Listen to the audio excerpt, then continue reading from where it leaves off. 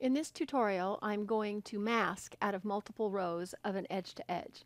To do this, I need to take my mouse above the grid in the upper left-hand corner of the viewport, left-click hold, drag down to encompass the rows that I want to include in my mask, let go, and I get handles, right-click, group.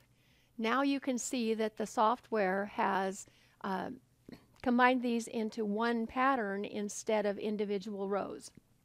Now I'm going to go to my favorites bar, select mask, find the drop down menu, select sew head, create region, and I'm going to go to my Innova sew head. I'm going to use my right handle, the green button on my right handle, which is my place button, to create my region. I'm going to use the green button as many times as I want to create my region. As you can see, these are straight lines, so I don't have to click very many points, but I could click as many as I liked.